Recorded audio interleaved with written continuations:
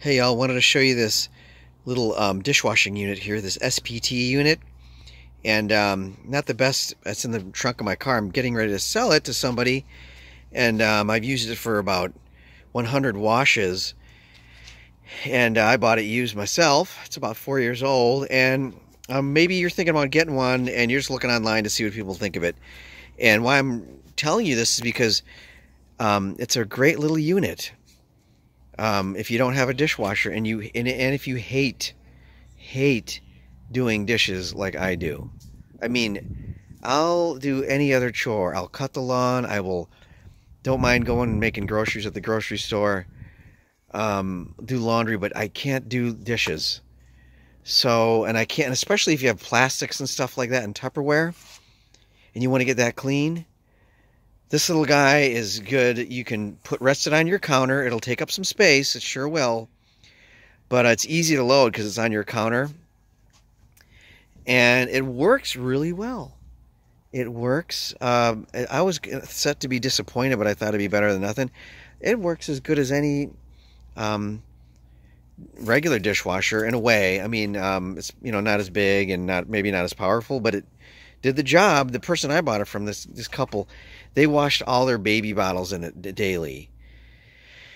But I wash everything in it. So let's take a look inside, and it's a little dirty, sorry, and all that. So, but this is what it looks like, right? After it's pretty versatile. You get some different modes there. And I just would do regular mode, sometimes heavy duty. Most of the time heavy duty. And it's pretty quiet. Let's look inside. You just yank it down and it'll do if you're just a couple or just some dude and you do a lot of cooking like I do. I mean, you can, all your non-pots and pans and everything else it'll do. And I can wash a pot or pan every once in a while, right? And it gets them sanitized. Like my mother refuses to, they have a great dishwasher. She refuses to use it. So she'll do everything by hand no matter what. Oops. I'll show you about this in a second. And, when you're over there eating, her dishes have a film on it, a light film if you hold it up to the light. And they just are never that clean. But she swears by doing dishes by hand, even though it uses more water. Okay, so what you do with this thing, okay? So there you go. Look inside. Pretty cool. Pretty nice. Let's look at the top. Nothing up there. It's easy to plop. You plop it down on your countertop to the left or right of your sink. Plug it in, and then you hook this up to your sink, okay? And then this guy comes back and you twinks, hook it up to your faucet. Now on your faucet head, it comes with this little guy. You replace you screw that into your faucet. You might have to take away the decorative end cap.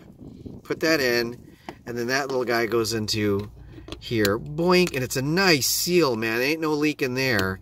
And I think then you hold this down, and I can't remember, you have to read the directions, but hook it up, turn your sink on, and let it sit there. Your sink is on, but there's no water coming out. And then just turn the unit on, and all of a sudden it'll come all the way through. And what are the dimensions of this thing? Let's see. Of course, I'm not prepared. My videos are never prepared. Let's look through the nice coffee stains in there, huh? What do you think about that? Well, I don't have the dimensions. I'm sorry. Total, it's like the size of a really. Look at that. See how it fits? Now, I could never be that organized, but well, whatever. It's a nice unit, and it's not too. It's doable as far as the size goes. So good luck with that, man. It's not going to disappoint you. I'm selling this used for 80 bucks to this guy, and he's just as lazy as I am, it seems. Take care.